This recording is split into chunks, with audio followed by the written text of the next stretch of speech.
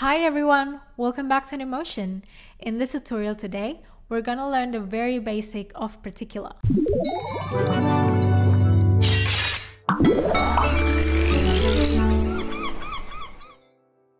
So some of you might feel overwhelmed by this plugin because there's actually a lot that you can do within this plugin. I just want to share some of the basic settings that you can use in particular. With particular, you just have to create a solid and then basically just drop that plugin from your effects and preset onto the solid. And basically, I just want to show you how I created this floating particles. And then after that, I'm gonna explain each settings that I use and how it affects the look and feel of the particles. Just click on the designer button here and then it will bring up this window where you can play around with all the settings.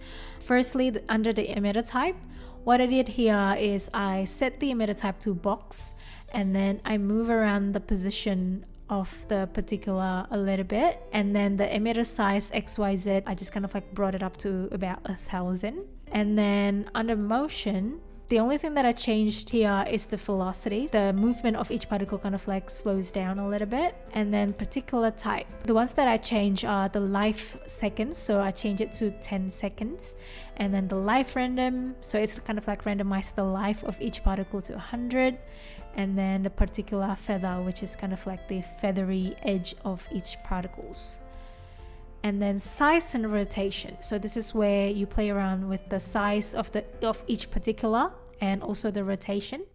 I leave the size as 5, so that's the default number, but then I bump up the size random to 100% so that each particles have slightly different size. And then size over life, I just use this preset here, so you can choose some presets under here, and I just choose this one over there. And then opacity, the only thing that I change is the opacity random to 100%. And then color, I just leave it as white. And then the last one is environment. So this is actually slightly more advanced than these other 6 settings, but I just kind of like want to use this so that it kind of like has that movement basically. And basically the only things that I changed are win X and win Y. I just kind of like change up the win here. And yeah, once you're done and once you're happy with the results, you only have to click apply and then it will apply onto your solid. Now I'm gonna reset all the settings and we're gonna start from scratch together. So once you put in the particular plugin onto your solid, let's go back inside the designer button. Now let's go through it step by step. So start from emitter type, and at the moment the emitter type is point, so it's basically kind of like spurting out the particles from a point. So say if I move the position to the left and right, if you can see that plus sign, that's where the point where the particles kind of like spreading out. There's a couple of emitter type. The first 3 ones are the ones that I use the most. If we choose box, it's basically gonna kind of like create this boxy shape. And then with sphere, it's similar to box, but as you can see, it's kind of like a bit more rounded. So for this one, I'm gonna choose box just because I like the shape a bit better. Change the particles per second one. So at the moment it's 100, so there's like a lot of them. And I'm gonna reduce that down to maybe like 10. So there's only like a few of them. I'm gonna change the emitter size XYZ and I'm gonna bump it up to about 1000.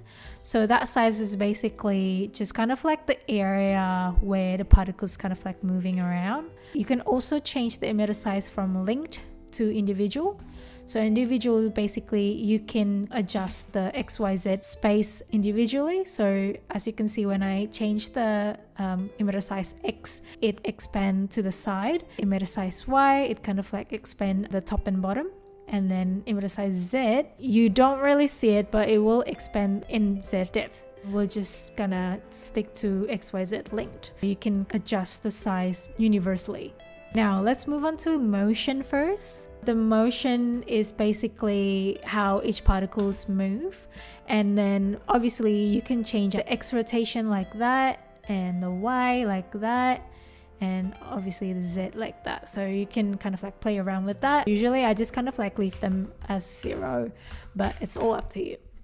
And then the velocity. So this velocity is actually the speed of each particle. So if I bump it up, obviously each particle is gonna move faster, and if I reduce the number, it will move slower. It kind of like floats. That's the effect that I want. So I'm gonna maybe like around 40. So it's just kind of like floating lightly in the space like that. And you can also change the velocity random. So basically it will randomize each velocity or speed of each particle. And I'm gonna leave these two as is.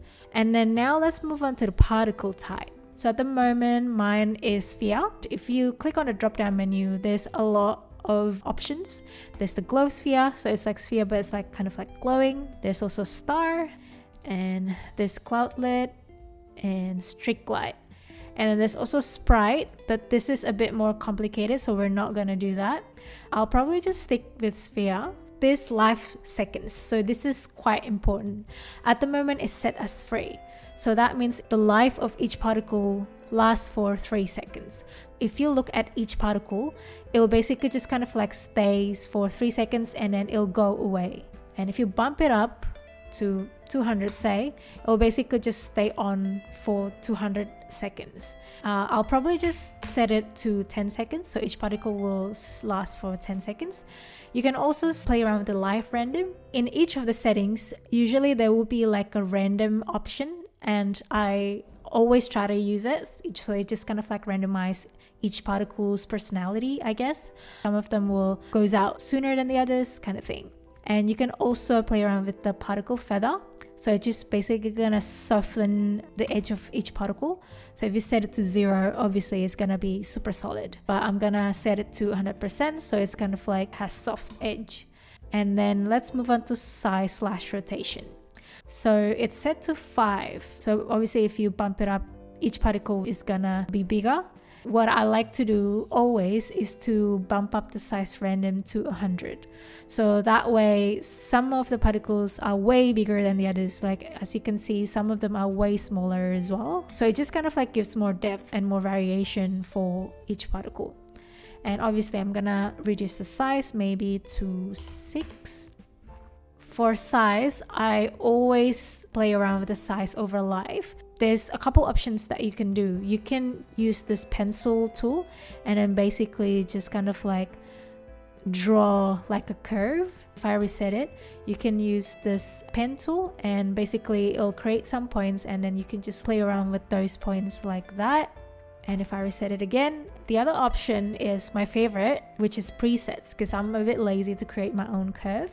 And this one is particularly my favorite.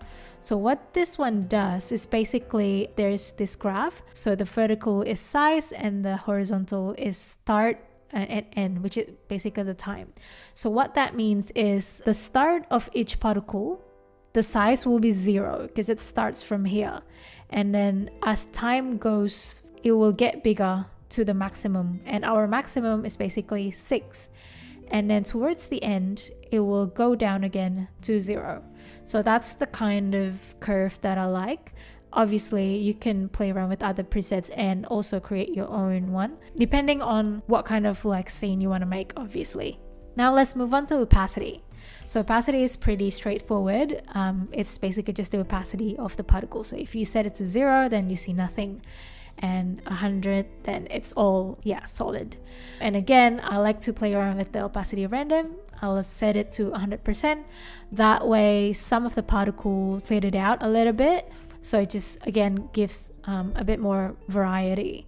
And again, for opacity over life, you can use a preset and basically you can make it start from like 0 opacity to 100 and then goes down to 0 again towards the end. Now let's move on to color. Obviously, I'm just going to leave it as white, but you can change up the color of your particles. So for example, I choose green here, particles will be green. There's also some other options. So our set color is set to at start if you want to just use one color, but there's a whole range of options. And at this moment, I'm just going to show you the random from gradient, and don't worry about the rest for now. So random from gradient is basically you can set the color of the particles. You can change those individual color by yourself. Like for example, if I want to change it to pink and maybe this one to maybe yellow. So it will just kind of like change those colors. You can also use a preset here. So if you click on the drop down menu, there's already like color scheme that's already been made like that. Or if you want to just kind of like use free colors, there's that too. Every time you click on this color bar thing, you'll add one more color to choose. So I can just kind of like change that to green, for example, and there will be like a bit of green color there. You can also randomize the colors if that's something that you want to do. But for this one, I'm just gonna leave it at start and make sure it's white color. So let's just keep it simple. And then the last settings is environment. So environment is under physics. So it's basically environment, you're controlling the environment surrounding these particles. So that's why there's gravity and wind. Gravity, if we bump it up, the particles is gonna go down because it's obviously it falls down according to the gravity, but we don't want to do that, so we're gonna set it as 0. And then wind X, Y, and Z. So wind X is basically it's gonna have a wind that's blowing on the X axis, so left to right. So if we just bump it up all the way there, basically the wind's blowing to the right there. But if you want the wind to blow to the left, just go down to minus number and then it will blow to the left. The same with wind Y. So if you bump it up, I think it will go down. So it will blow it down like that. But if you go to a minus number, it will kind of like blow up. Same with wind Z as well. Let's have a look actually, see if it actually affects much. You can see it kind of like blows away from the camera, I guess, if you look closer. Yeah, it just kind of like blows away from the camera. And if you put it in a minus number, it should blows towards us. But for this, I'm just gonna leave it at 0 and just add the wind X to about 100. So it kind of like slightly flows to the right, and then the wind Y to a minus number, just a little bit as well. So it kind of like blows up a little bit. Yeah, maybe I'll add up the wind X a little bit more so that it blows a bit more. Now, as you can see, there's a lot of blank space on the left, and basically what I want to do is to move the entire particles to the left. To do that, we have to go back to Emitter Type here, and then basically just adjust the position. As soon as you adjust the position, you can see that plus sign, so that's basically where the position is. So yeah, I'm just bringing that to the left and maybe bring it down a little bit. And once you're happy with it, just hit apply. And it will basically apply to your solid. Now, as you can see, when you put your playhead on the 0 second, you see like a blank page. Sometimes you want the very first second of your composition to already have the particles. At least I do. So in order to fix that, all you need to do is just to bring the solid all the way to the left until you start to see the particles. So when you play it, the particles is already there and it just kind of like keeps animating it. And yeah, that's how you create this simple floating particles with particular. Those settings that I showed you are basically some of like the core basic of settings that you need to know when you use this particular plugin. Feel free to experiment with it. Obviously, play around the settings and see what kind of like look it gives you. And yeah, thanks so much for watching. I hope you enjoy that, and I'll see you next time.